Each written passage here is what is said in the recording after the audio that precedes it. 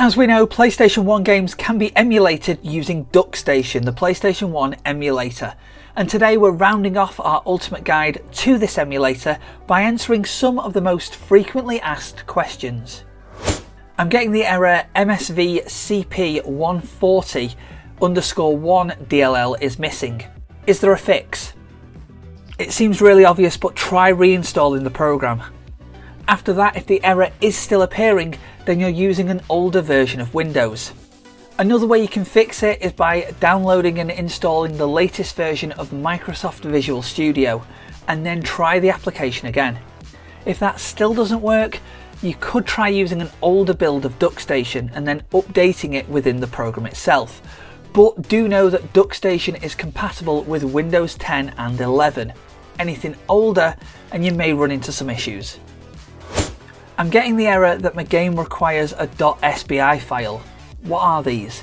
If you're getting this error, this is a copy protection notification. There's a few links in the video description where you can get the SBI files from. Once downloaded, move the file into the same folder where your game's .bin and .q files are. Then go to relaunch the game and it should be playable. I've mapped my controller, but can I test it before I play a game? Yes, you can. Go to Tools and then Controller Test. Now the first time you click it, you'll be prompted to download a file. It's only a few kilobytes and should take literally seconds, but once this is done, you'll be presented with this screen, where you can basically test your control pad.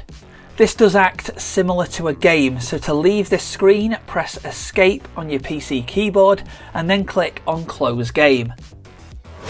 Can I set hotkeys?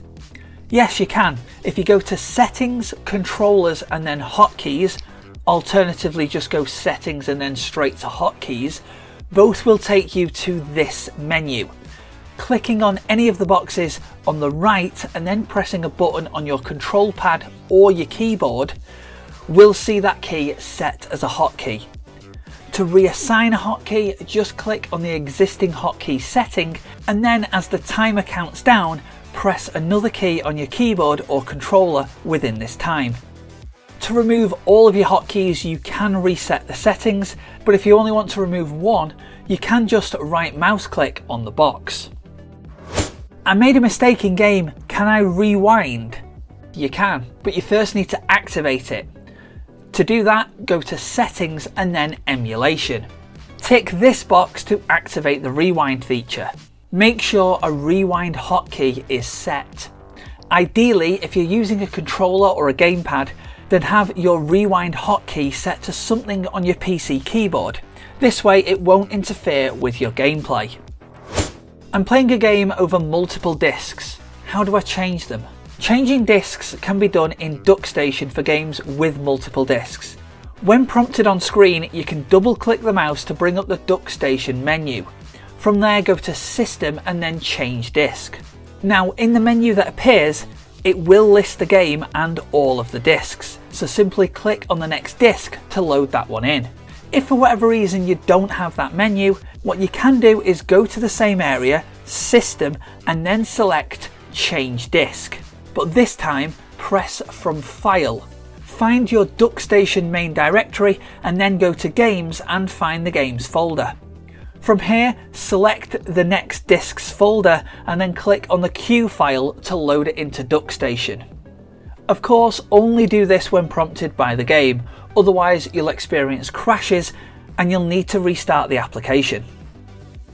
If you click on the game's cover, DuckStation will show when you last played a particular disc. So it is easy to keep track of when you last played it or where you're up to if you've not played for a while. Can I use mods, shaders or the cheat engine? DuckStation has a memory viewer built in, so you won't need any external programs like the cheat engine, and it works in exactly the same way. Make sure a game is running and then go to memory viewer. This will open a box that looks similar to cheat engine, and if you're familiar with that, you'll understand your way around it. You can also add shaders into the games. Activate them by going into Settings and then Post-Processing. Tick the box to enable them and then go over to where it says Add. Here you'll see a list of reshades and filters. You can add any of these you want simply by clicking on them. This will activate them and put them in the main box. Then whenever you load up a game, the reshade will automatically be enabled. But if it's not perfect to how you want it to look, you can click on the reshade, and at the bottom of the post-processing box there'll be adjustment sliders that you can change to make the reshade more to your liking. Doing it the way I've mentioned will change the global settings, meaning that all of the games will be played with these reshades. If you want it to be game specific, right click on the game's cover, go to Properties, and then in the window that appears, press Post Processing. At this point the menu you see is exactly the same as the global settings one, and the method is exactly the same as well.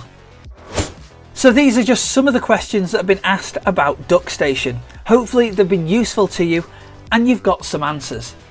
But if you've not and you was looking for something else, there's plenty of guides on the channel within DuckStation which covers saving memory cards, loading, achievements, cheats, and even how to install the application. Just search for the ultimate guide to PlayStation 1 emulation.